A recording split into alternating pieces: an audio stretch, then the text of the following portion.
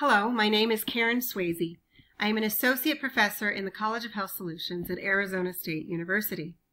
I would like to thank the organizers of this virtual conference for inviting me to share research from my laboratory exploring the effects of a short-term high-fat diet on gut, liver, and cardiovascular health in adolescent male rats and the development of metabolic syndrome in these animals. Metabolic syndrome is diagnosed when a patient exhibits at least 3 of the following symptoms: visceral obesity, insulin resistance, hypertension, high triglycerides, and low HDL cholesterol. Obesity, metabolic syndrome, and diabetes are increasingly prevalent in Western societies, as shown in this figure from the National Health and Nutrition Examination Survey.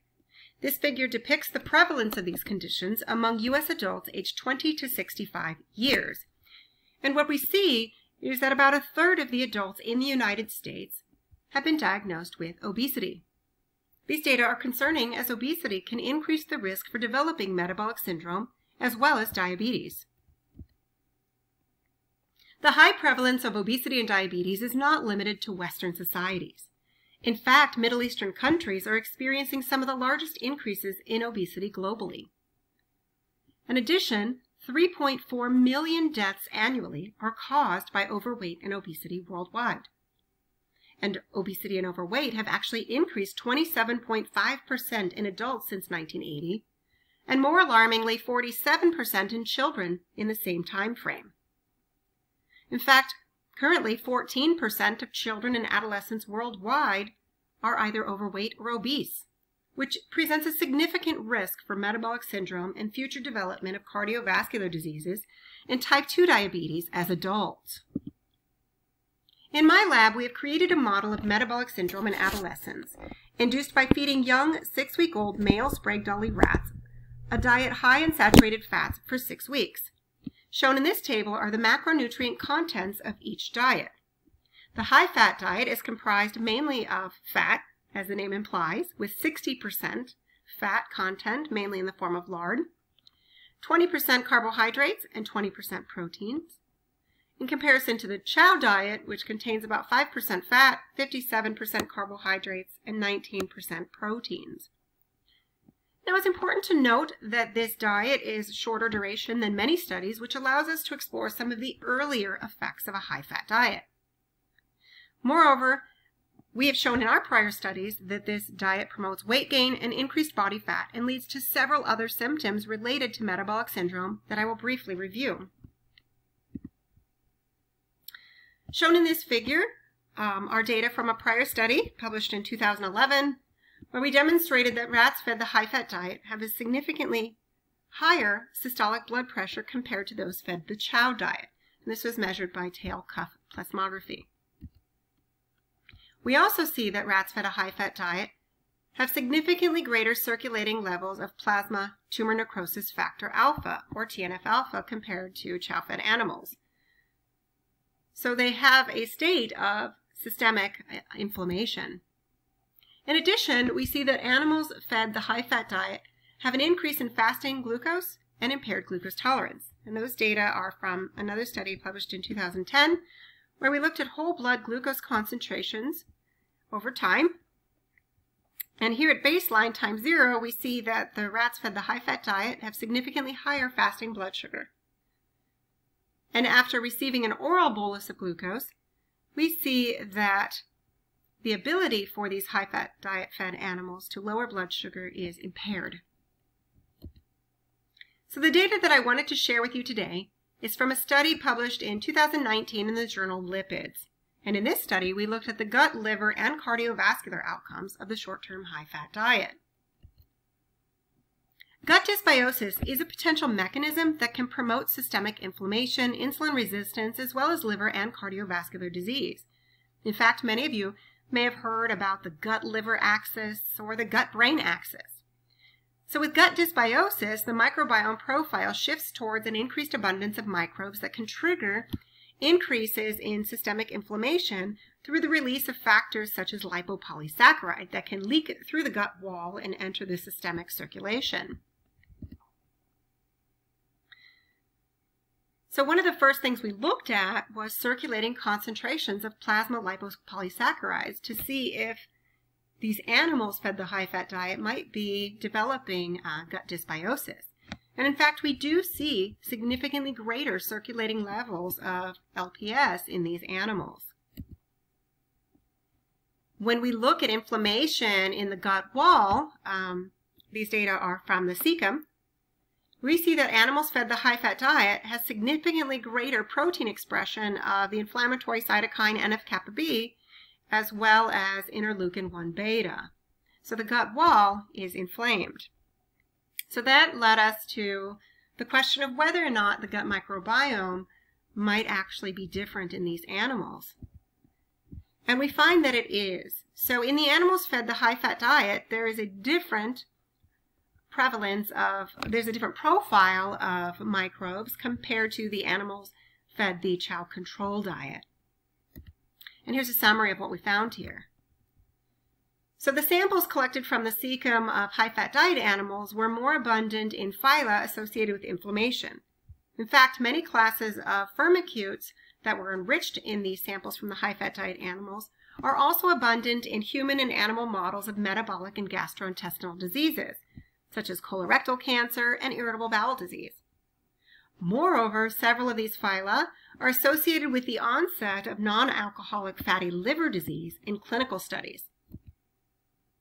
So the increased abundance of phyla that were associated with the development of liver disease made us curious whether or not the short-term high-fat diet could likewise impact the liver health of our study animals. So the first thing we looked at was fatty infiltration in the liver, and not surprisingly, the 6-week high-fat diet resulted in increased triacylglycerol concentrations in the liver. And we also see that in these liver sections here.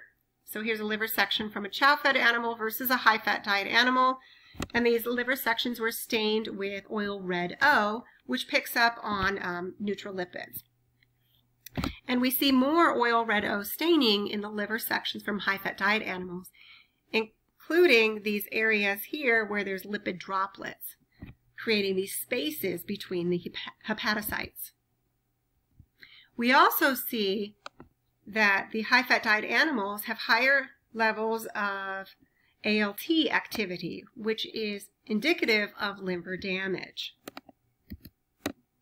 Although we are starting to see simple steatosis as evidenced by the fat infiltration of the liver in these animals, and we are seeing this increase in ALT activity, there was no evidence of inflammation as assessed by changes in protein expression of several inflammatory cytokines shown down here.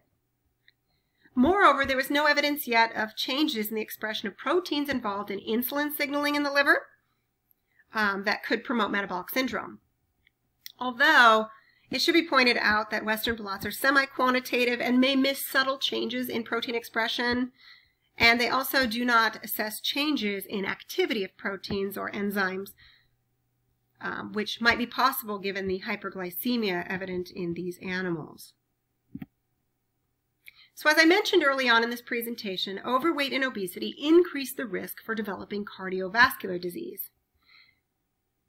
So some of the more recent studies that we've looked at, this one is published in 2010 here, we looked at calcium-free diameter in response to acetylcholine concentration. So these are isolated mesenteric resistance arteries.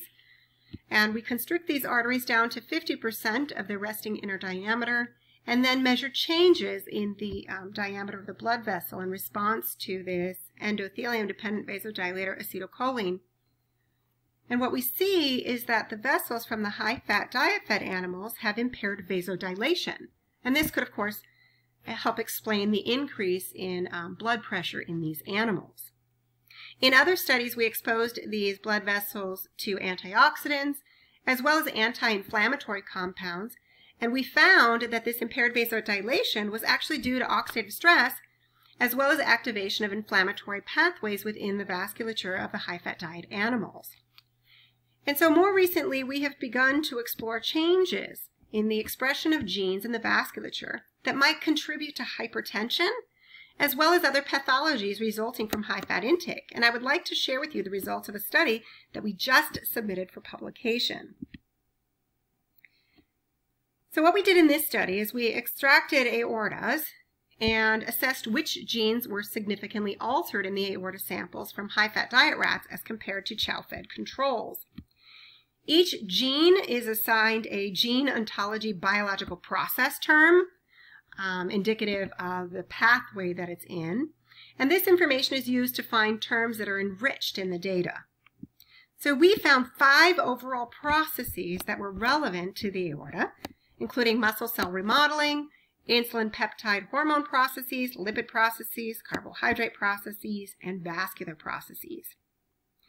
Nodes within these, with the multiple colors, are assigned to multiple clusters. So this response to insulin set of genes is also down here related to lipid processes, etc. And larger nodes are more significant because they are higher level terms in the GO hierarchy. So some of these larger terms are just upstream of other genes in the pathway. And so they regulate more genes. So of interest to this study, we see changes in lots of different pathways associated with muscle cell remodeling that could impact the ability for blood vessels to constrict and dilate and might help promote that hypertension.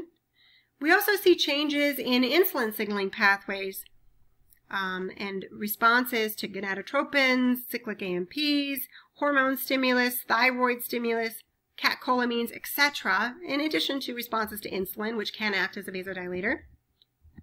Not surprisingly, we see a lot of changes in the expression of genes associated with lipid processes as we're feeding these animals a high-fat diet.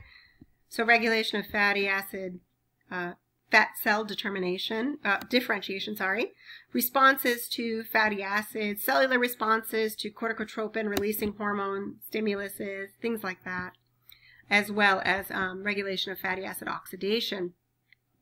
We also see changes in pathways associated with carbohydrate processes, gluconeogenesis. As we know, gluconeogenesis increases in metabolic syndrome to help promote hyperglycemia as well as diabetes, right?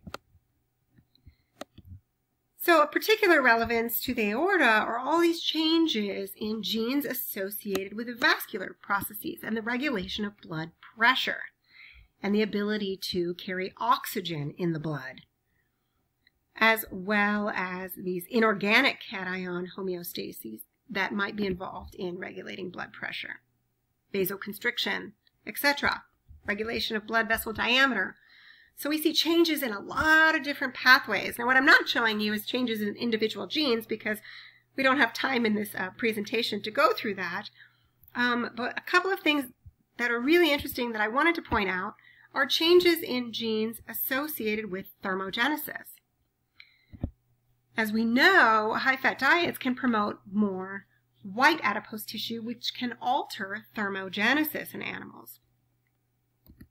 We also see changes in memory and learning, suggestive that these high-fat diets can have central effects in these animals, even after such a short duration of diet.